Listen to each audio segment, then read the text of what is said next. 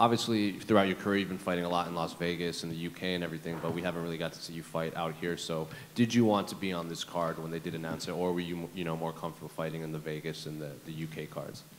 No, of course, I wanted to fight on this card, but either way, it doesn't matter. As a professional, you sign the contract, and wherever the location is, it doesn't matter. What do you make of your opponent, Victor Henry? He's had a long career, but he's still relatively new to the UFC. So when his name came across your desk on the contract, what did you make of it? No, I was excited because as far as I'm concerned, this is a top 15 fight. Rankings or no rankings, if me and him are ranked, it doesn't matter. The caliber of this fight is top 15. Me and him are both better than a lot of guys in the top 15. And just because he hasn't fought in the UFC, he fought a lot of good guys outside the UFC. So yeah, it's a great fight, He's a good fighter. And correct me if I'm wrong, you guys were scheduled to fight earlier, but then it kind of got pushed back. So was it important to keep this fight? Did you like this matchup specifically? No, to be honest, I just do whatever my manager tells me to do, and whatever the matchmakers say.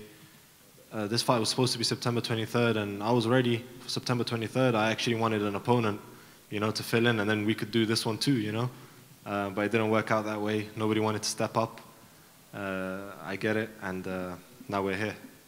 And his style, his catch wrestling style, you don't see that a lot in current day MMA. He's pretty vocal that he likes to represent that style of fighting. So what do you make of his style and skill set in a way that we don't really see much these days? No, catch wrestling's been around for a long time, but now it's seen as an awkward style because not many people do it. But I grapple with the highest level grapplers in the world, My coach is Jake Shields. I train with Jason Manley regularly. I've got Patchy Mix, Kobe Fair, my brother Farid, like Amir Albazi. These are all the best grapplers in the world, And so I'll be prepared for anything. It doesn't matter, catch wrestling, jiu-jitsu, whatever you want to do. How has it been training with Patchy and his preparation for his title fight? Oh, Patchy, he's a great fighter. I'm glad he's getting his shine now. He's really stepped up a notch, and it's going to be a great fight between him and Sergio. A lot of people think he's the best bantamweight in the world, regardless of promotion. So I'm curious, what do you think after training with him? Sorry, what's that? A lot of people think that even though he's not in the UFC, that he is still the best bantamweight in the world. I'm curious what you think. No, he's a great fighter. Honestly, he's one of the best guys I've trained with for sure. He's definitely one of the best fighters in the world. Best bantamweights for sure, one of the best bantamweights. Styles make fights everywhere, so you can't really say it until it happens. But he gets this title, he's making a strong case for himself.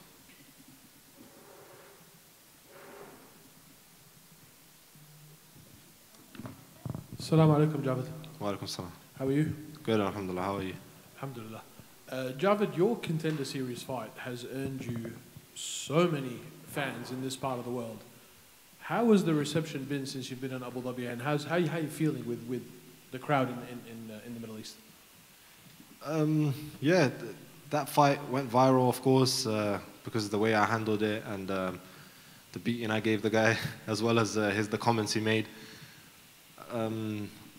People have always been nice to me, especially after that fight, and especially here in this side of the world.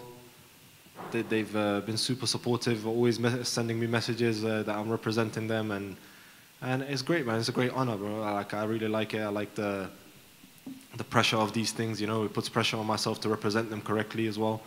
And but that's it. But ultimately, all of that stuff is noise. It's great to have the fans by your side, but it's noise.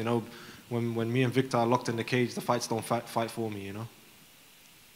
We've been watching you and your brother and Amir Albazi on this journey that you've gone through from the UK now to being in Vegas and going full time. And we read the stories about you sleeping in your car.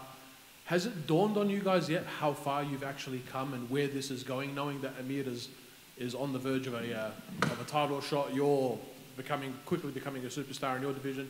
Your brother's on the rise. Has that all sunk in just yet? This is a very good question. Sometimes I'll get thoughts to myself, and I'll think like, wow, man, look how far we've come. But then those thoughts just kind of fade away because the job isn't done. We haven't done anything compared to what we're going to do. So it's been a great journey. You know, it's good. It's very important to enjoy the journey, but there's no room for complacency. And me fighting this Saturday night is just going to be another step to all of us achieving our dreams. You know, Amir's got big fights on the horizon. He should be fighting for the title next. My brother is a great fighter. You know, he's the most underrated fighter on the roster. You know, and I'm going to show my worth on Saturday as well. We can't wait to see you. Good luck, Javid. Thank you. Just wanted the prediction for the main event. Who you got? Main event, it's got to be Islam for me. I really like Volkanovski's fight style, but Islam, full camp, and last time, even though it was a competitive fight, I still thought he had 4 rounds in the bag, and he's a great fighter, man. Islam's going to be very hard to beat. I don't see anyone in the division beating him.